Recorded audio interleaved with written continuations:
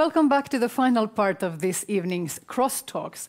We hope your brain still has some room for one more discussion, but if you feel tired or sated with information, it's not at all surprising. Living among hundreds of updates every second on a number of platforms, we humans are bracing against an information flow of unprecedented intensity.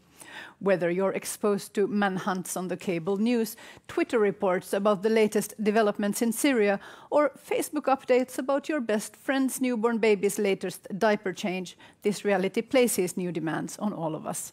How and when should we be able to work? And what do we do for rest and recovery? How are our brains coping with the side effects of all this vitally useful communication? Before we start, just a quick reminder that you viewers have the opportunity to ask questions directly on the air. Simply log on to your Skype account and call us on Crosstalks TV and we'll patch you through.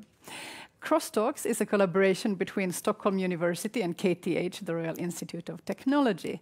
With us to discuss whether or not our brains are in danger of reaching information overload are three very prominent researchers from these two institutions. Please welcome Jeanette Hellgren Kotaleski, professor at the School of Computer Science and Communication, KTH, Royal Institute of Technology. Christin Mellner, Ph.D. in psychology, Stockholm University. Erik, Fransén, professor in computer science, KTH, Royal Institute of Technology. And Skyping in from New York, I think, is the senior editor at Scientific American and author of the book Who Gives a Gigabyte? A Survival Guide for the Technologically Perplexed. Welcome, Mr. Gary Stix.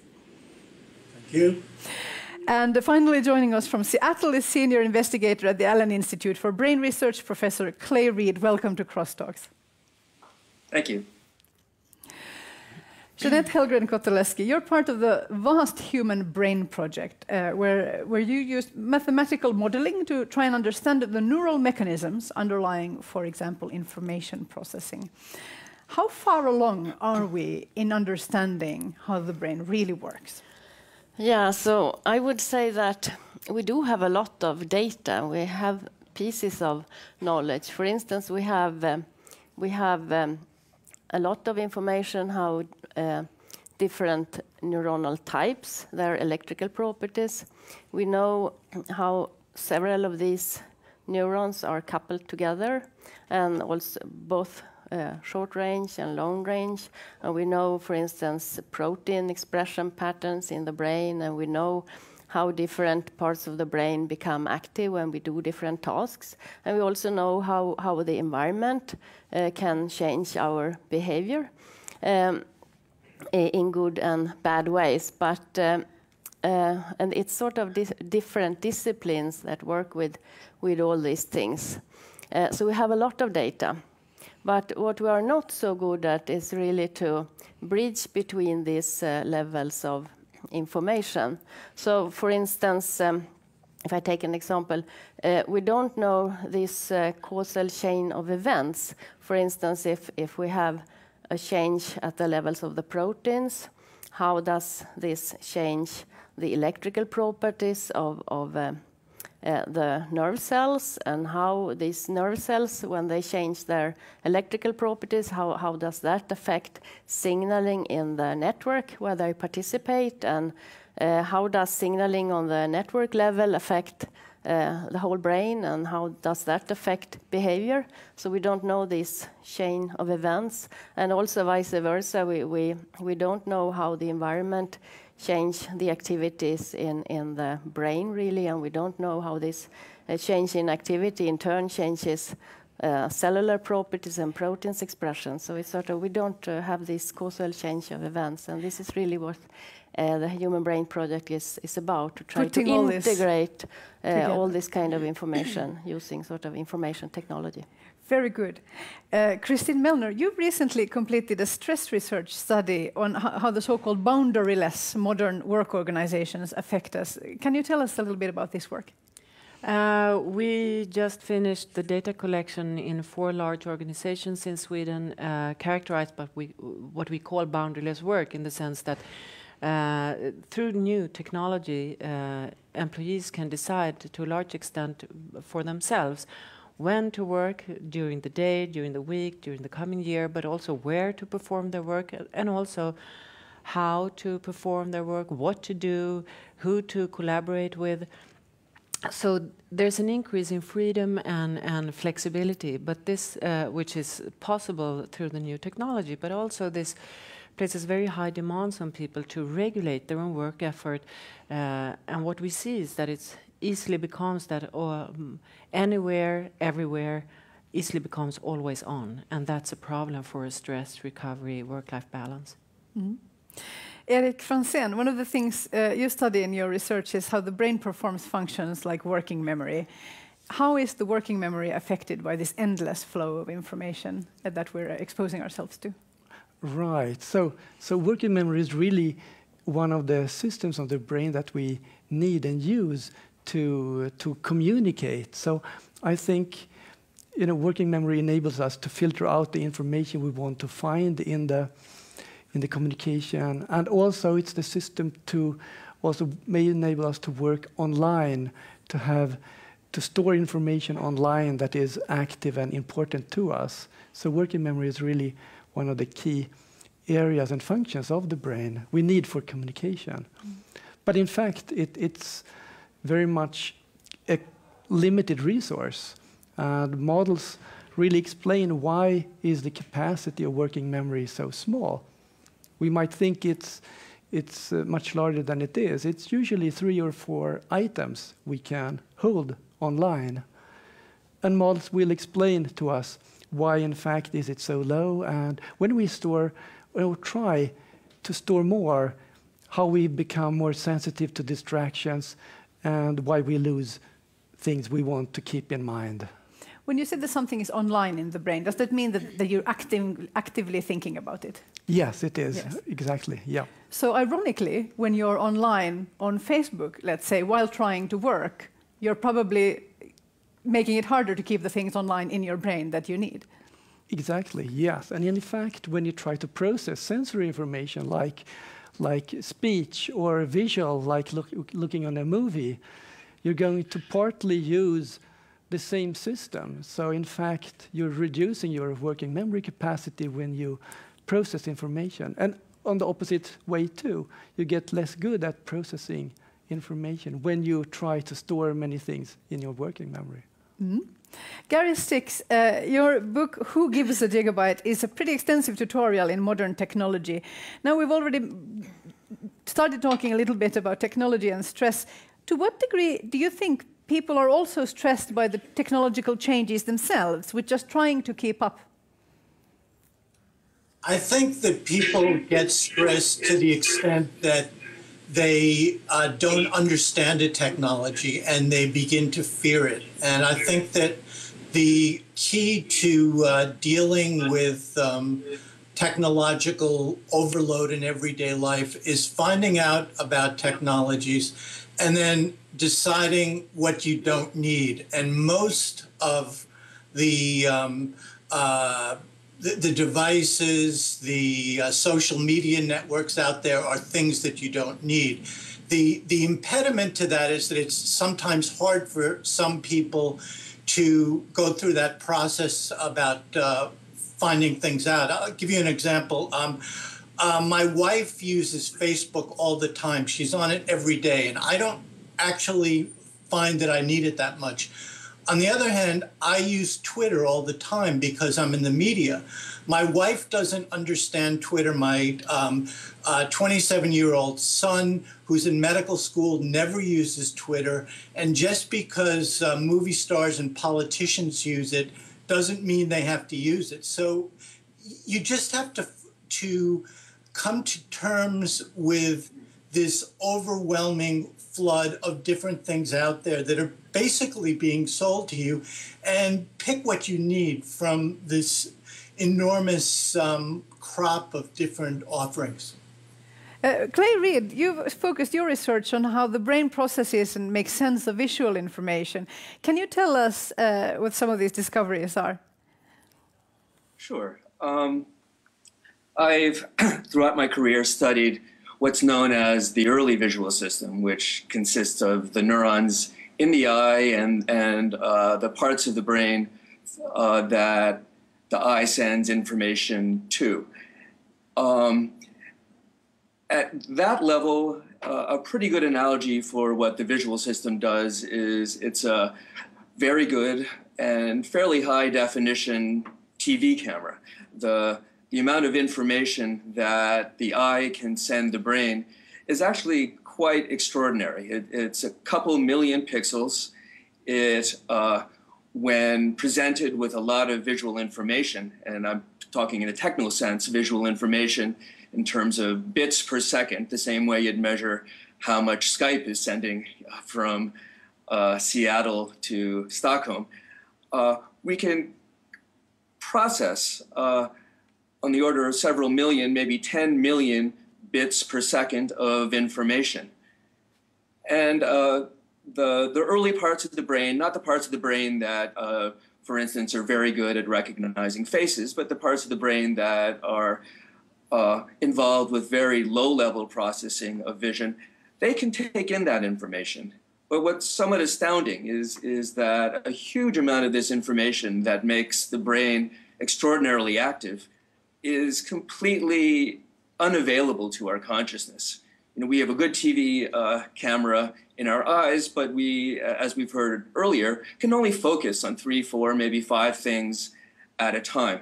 So some of my research has been involved in looking at how much information can be sent to the brain. But I think the favorite research that I've done and what I've been concentrating on recently is not so much about how much information is sent from the eye to the brain, but exactly how the brain is wired up to make sense of this information. Really, you know, what is the wiring diagram of the computer that we can call our brain? What is the wiring diagram and how does it make the brain work? And it makes me think of our most recent research, which really is an example of extreme information overload. In our most recent research, we're trying to put together a wiring diagram of roughly just a millionth of a mouse brain. But the information we've collected is over 10 million multi-megabyte pictures.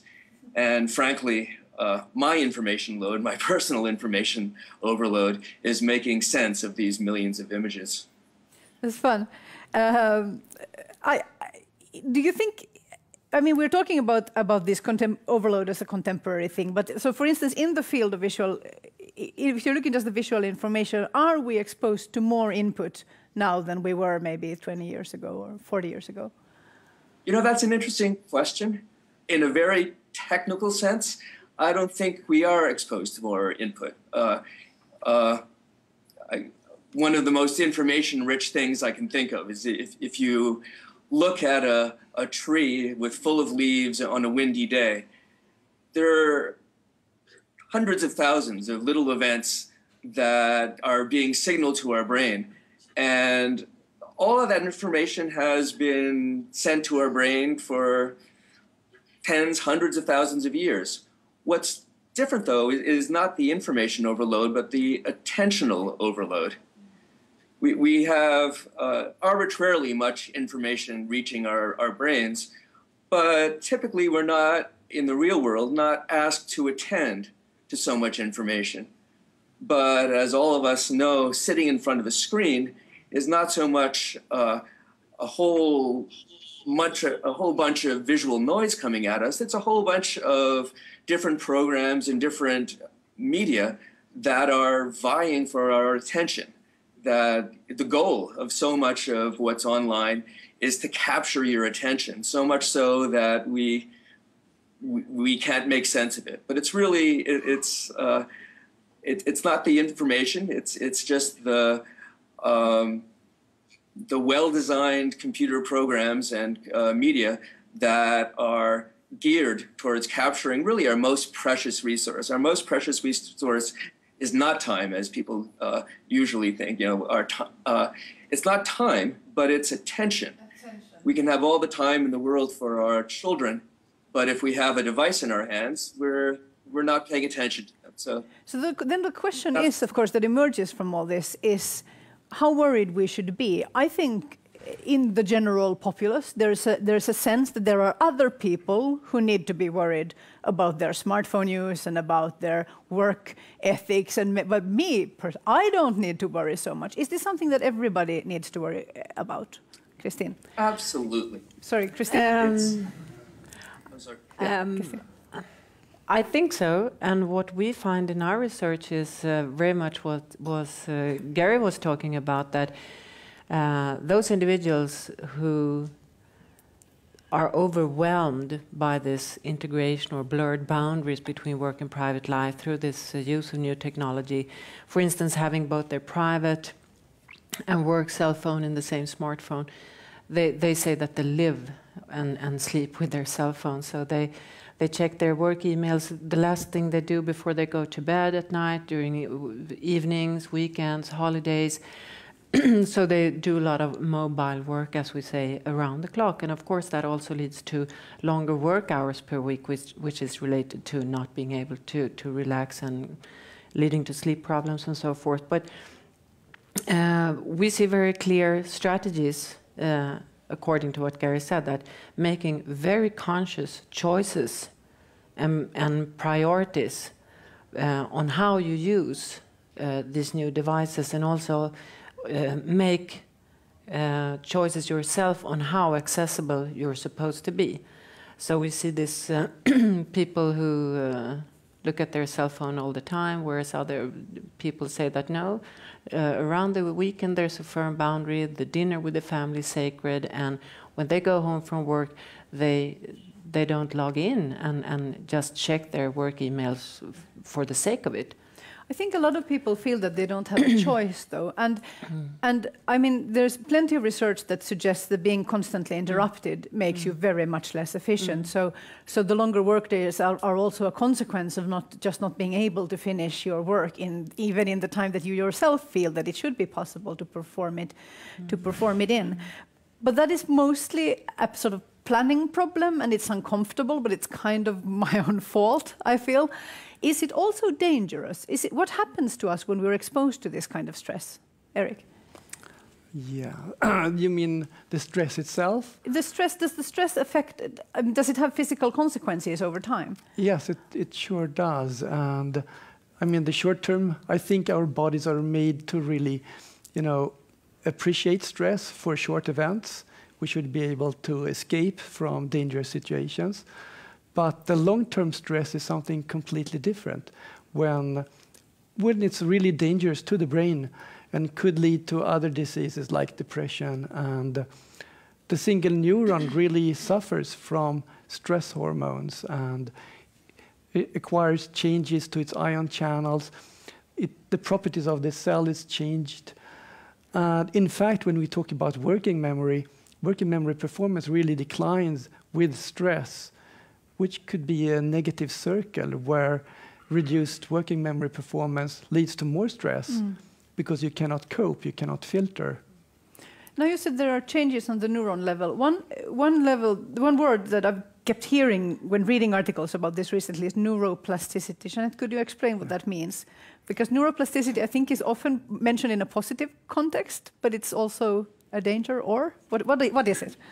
Yeah, I guess that usually it's discussed in relation to learning and adaptation, and I guess that our nervous systems is all the time remodeling itself and adjusting, self-organizing to different inputs, and so on. But of course, it can also go wrong, I guess. Erik? Yeah. So I think on the cell level, it seems very logical that the changes that stress makes to the cell makes it less responsive, which could look like a protective mechanism. We need to cool down the brain, but then it leads to worse performance for the function.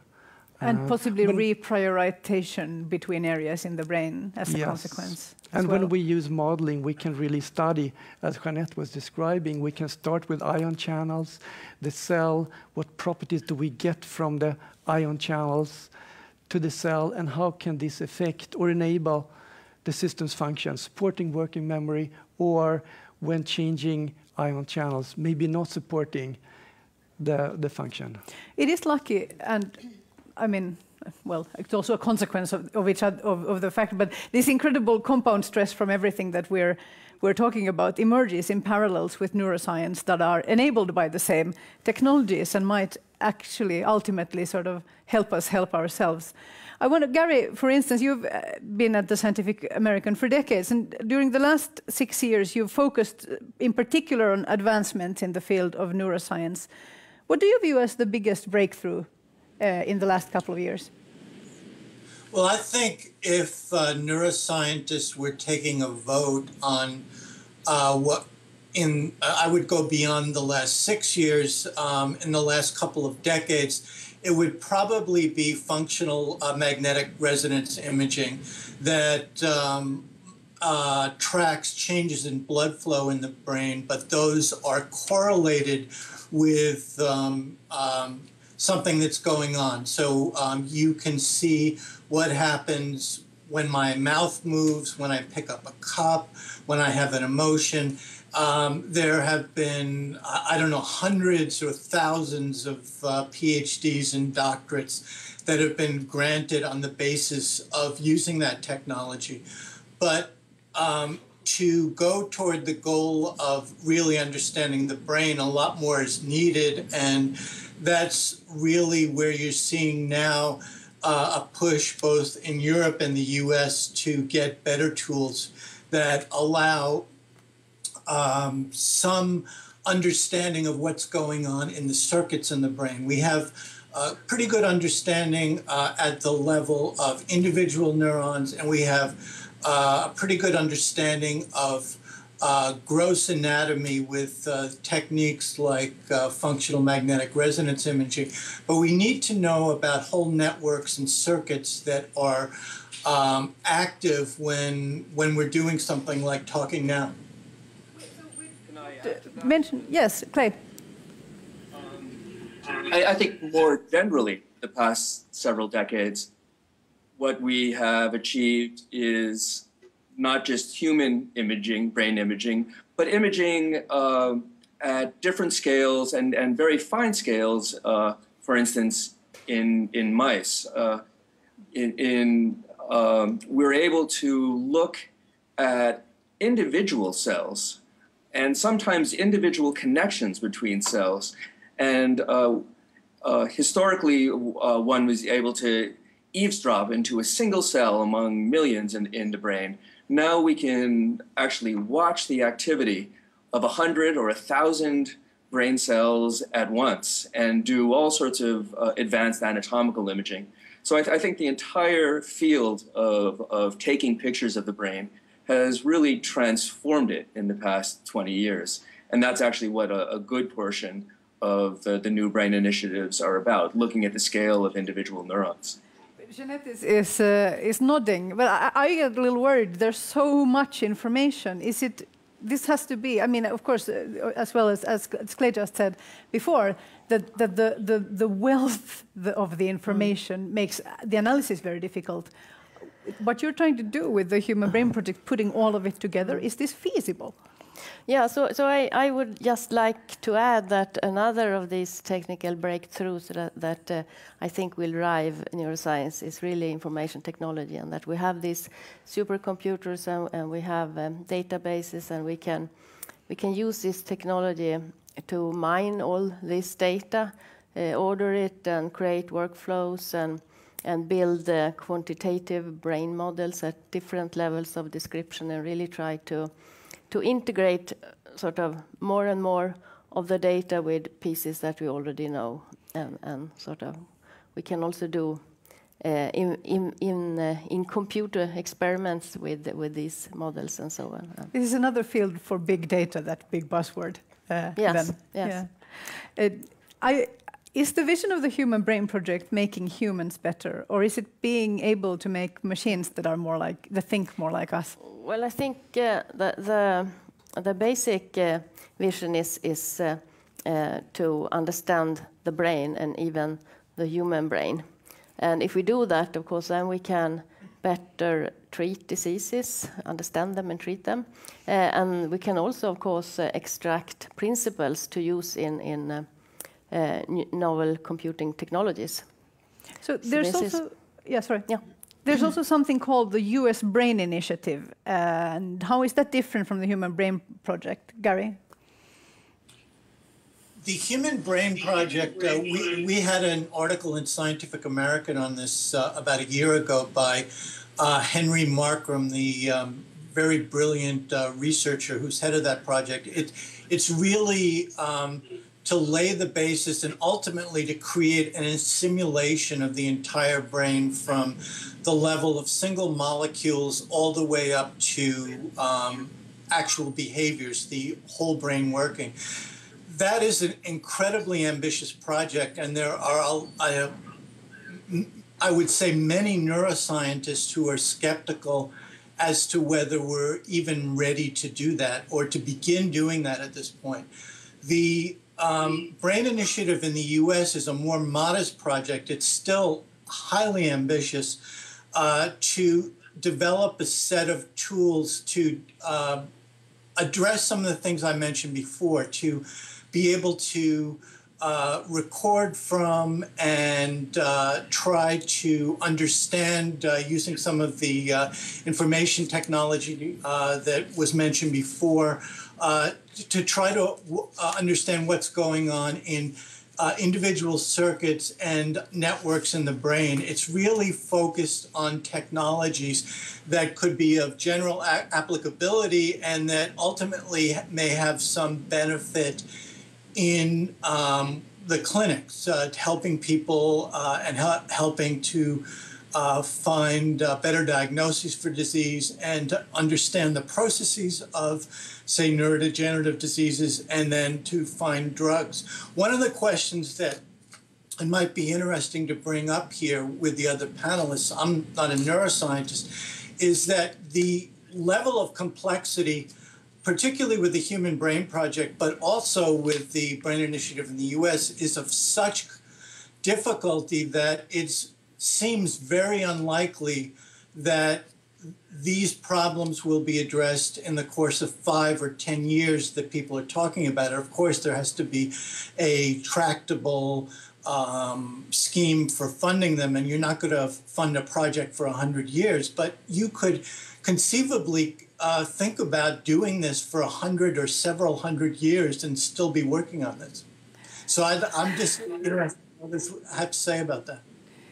That's true, but what I think, one can worry that it'll take effectively forever to understand the brain, but it's an extraordinarily exciting time we're living in. I've been in the field for 30 years, and in the past 5 years, the optimism has, and the well-founded optimism has really just expanded. I think the various brain initiatives are feeding into this excitement and the ability to study the brain almost on its own terms at a level of complexity and data complexity that gives the brain a run for its money.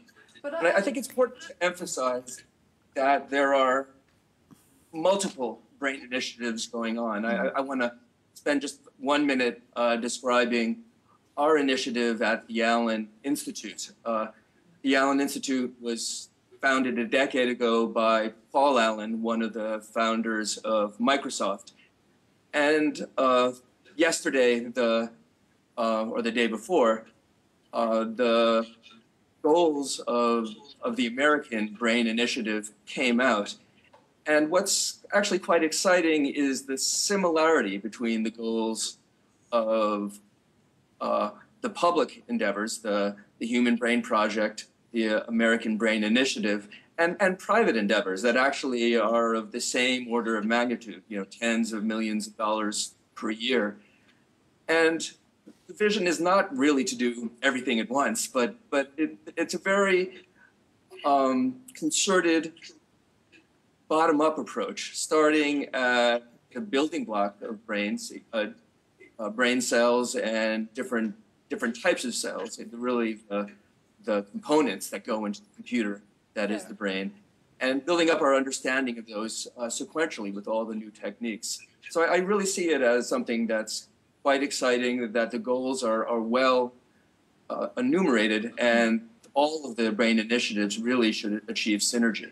And I think inevitably, of course, if results are being published continuously, as you must for funding, then of course there will be synergies as well. But I'm also, I have to say, I didn't quite understand what the goal meant until Gary translated it for me.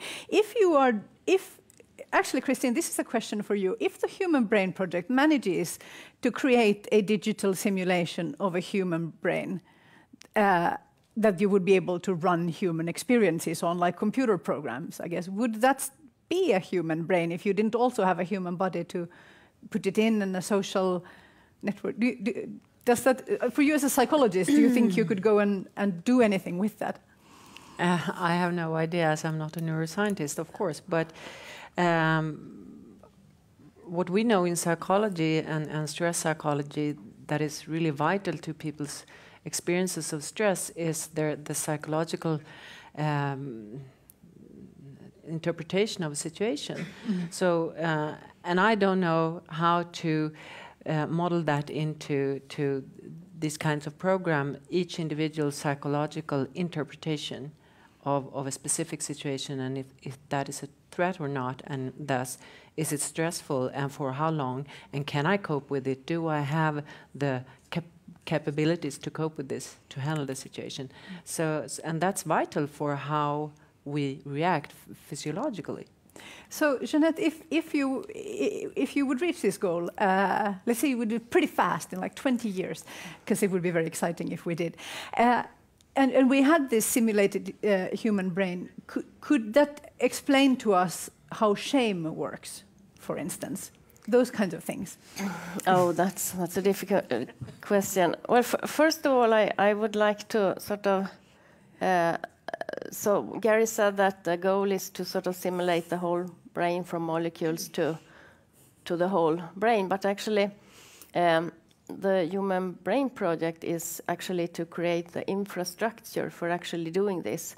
And even though it's like 80 or more than 80 universities involved at startup, it's no way that those universities can actually do these things and put in all the parameters so that we have this full brain simulated in 10 years. But the goal is really to build the infrastructure for that this is actually possible, like this exascale level of simulation. So, still, it does make the Human Genome Project look easy by comparison. Yeah.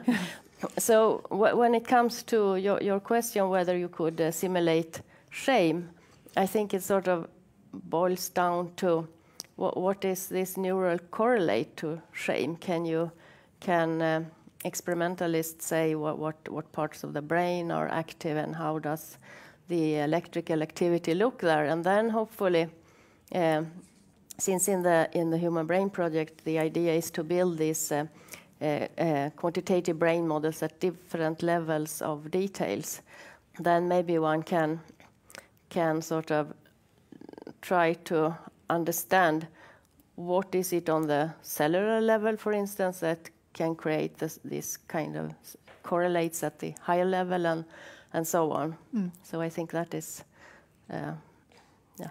So actually, yes, kind of is the answer. Erik. Yeah, I was just thinking when you asked about shame that maybe I think not too far in the future we might be able to get something which acts intelligent. So Christine could Skype not knowing if it's a person or a machine and get a pretty good impression that this is an intelligent agent. But I think it will take much more time to really have that agent, if it's a machine, to get the bad feeling in the stomach that shame gives me this not nice feeling.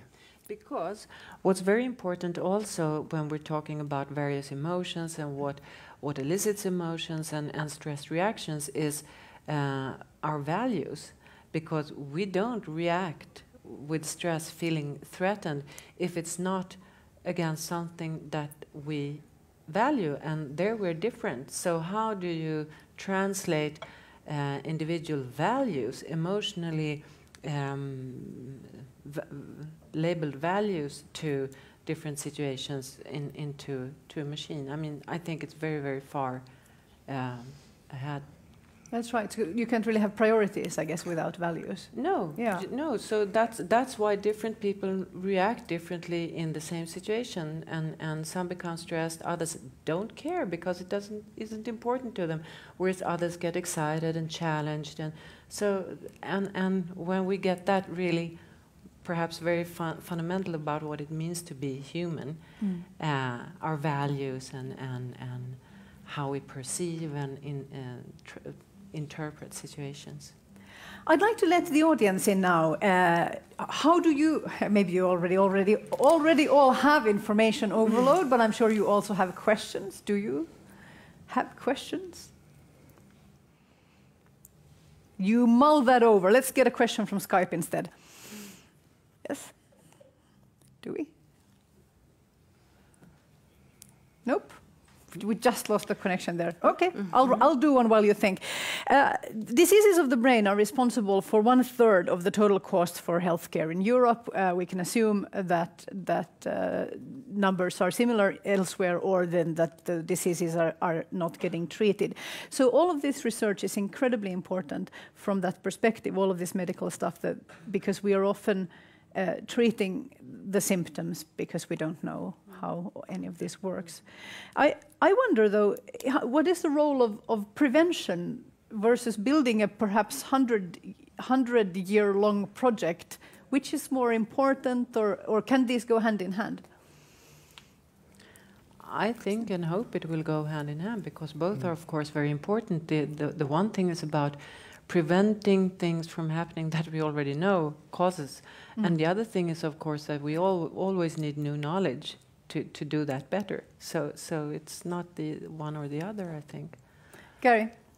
I think you're already starting to see this. In Sweden, for instance, which is a leader in this area, the tools that we have, which, as we've just talked about, are in many ways inadequate, and we need better tools. But the ability to use MRI and some other techniques like positron emission tomography to see what's happening with the metabolism of brain cells, and to do spinal taps to see whether there are aberrant proteins and things inside the cerebral spinal fluid. Those are all the basis for preventive screening of Alzheimer's. Now, the notion there is that if you can look at people's biomarkers, the things that I just mentioned, say 10 years before a disease breaks out in somebody who's at particular risk, or ultimately maybe for everybody at the age of 50, in the same way as you might get a colonoscopy, you'll get these other measures.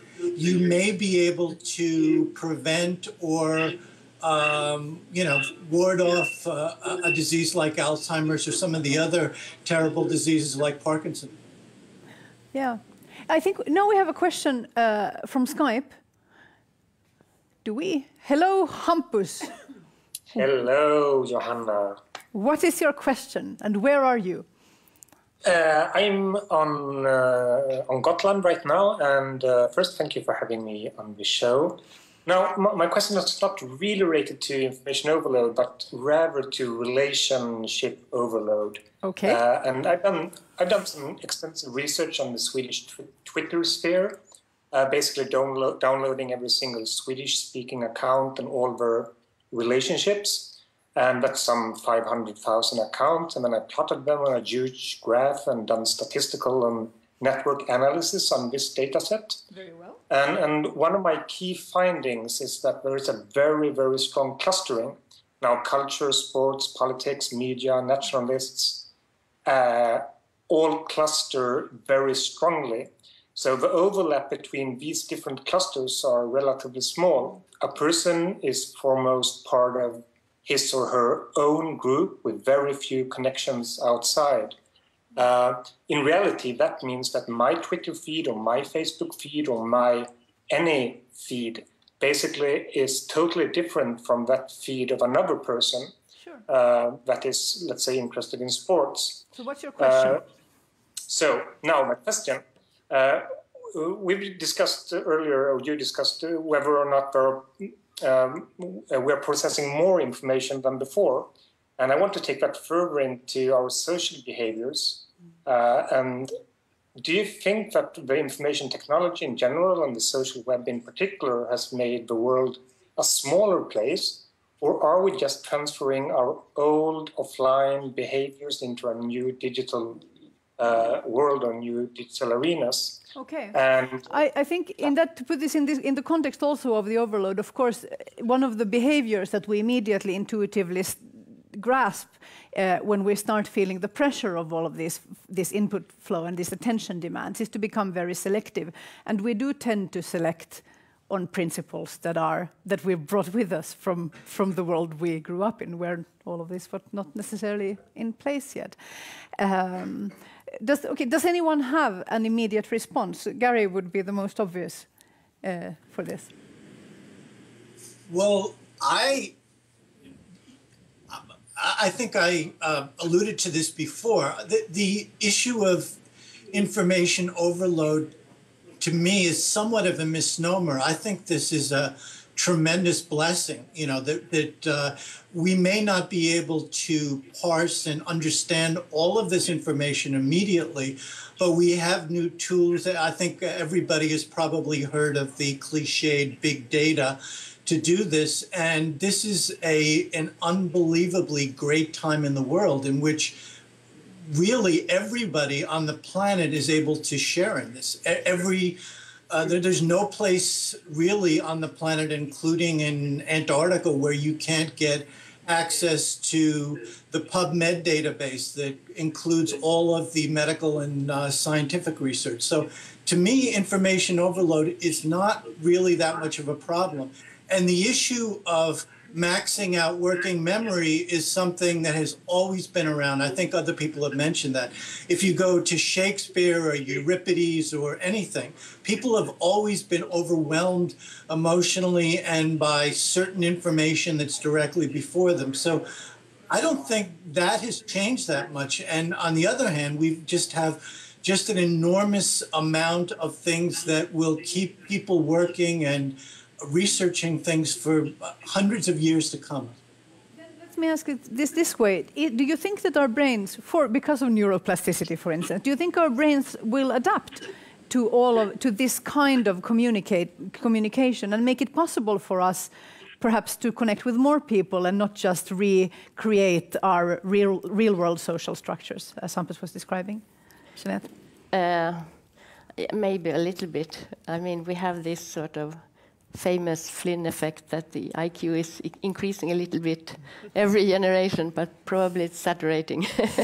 I don't know. But yes, of course, and maybe it will take some time until we learn how to use the technology, or for instance, to set our limits. Or I think it's very much about setting limits. So it's not that you never should be out on the net or choosing to go back to the Stone Age. That's not possible. It's more like being aware and conscious about your choices and not being perhaps updated or uploaded or whatever all the time. It's just that making your own choices, when to connect and interact, and when to just unwind and relax and switch off. So it's more that than not being able to handle information overload. So also letting go of the social pressures, I guess. Thank you for your question, Hampus. Do we have a question from the room? Overcome perhaps by shyness or your general brilliance? I do have one question. Yes, Erik? Yeah, I was thinking what you were saying, Christine, about getting time and maybe time to relax, or, you know, because I really think the brain is made, just as I mentioned, we can tolerate stress for short times. I think the brain is also made to be active and be more relaxing. Just as the body needs to recover from heavy exercise, the brain really is made to be active, but then to go into a less active state. And we might think this is a kind of wasteful state because it seems like we're not doing anything. But in fact, it's a very active state where probably memory consolidation, so transferring information into memory takes place. So I think that's part of the problem, that when we just max out our active states with our information technology equipment, because we can be present and active all the time, we just remove from the brain one part of the processing, and it cannot really work. That was exactly what I was going to ask, that what we should, if you have, with all your scientific knowledge, any practical advice for what we should take with us from this conversation into all of our daily lives. So this would be one answer, that we do need periods of rest for the brain to function. Christin? I think less is more. That's exactly, less is more, not bore. So it's really, what's it about, that you should do nothing or whatever, but do something different, do different things, or just be inactive, because we talk about passive activity where you don't do anything, and that's when the body and the immune system also is working and filling up your resources. So if you don't do that, if you're doing things constantly and mentally are on the go all the time, you don't get that rest and recovery that's really needed for your brain, for your immune system. And that makes the vicious circle even worse. That's really interesting. Now Clay. Yeah, if there's one thing we know from psychology and neuroscience, is we aren't going to get much better at multitasking and keeping many things in our head at once. There are sort of hard limits that we just can't overcome. So again, I agree with everyone who's been saying that one really has to fight against the machine, fight against the very sophisticated computer programs and media or platforms such as Facebook that have scientists trying to grab our attention. We have to unplug and realize that our best interactions, our best thinking, our best driving, for instance, rather than texting and driving, has to be done without the distractions that are engineered to our online life. But what about all of you? Do you practice what you preach? I mean, you know... No.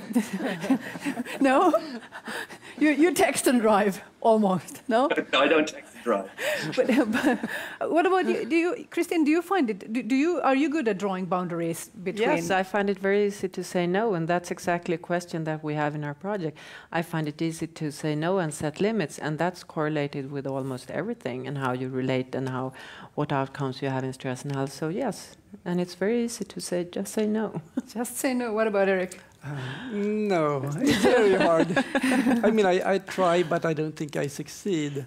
And I was thinking, we had a meeting in Stockholm. We have the Stockholm Brain Institute, which is a collaboration of 10 different institutions. And we had a meeting with the theme cognitive aging.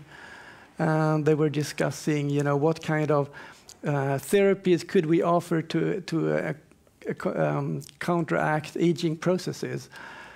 But really, we today can do very little, except for one thing. We know one treatment that really works, which is exercise. So, but do we really exercise even though we know we should? No. This is where we end Crosstalks today. We at least got this very solid piece of advice. Before saying goodbye, just a reminder that our studio guests will now go backstage to chat with you online if you have more questions. Crosstalks will be back on December 4th with 3 new huge topics. Until then, be safe and be brave.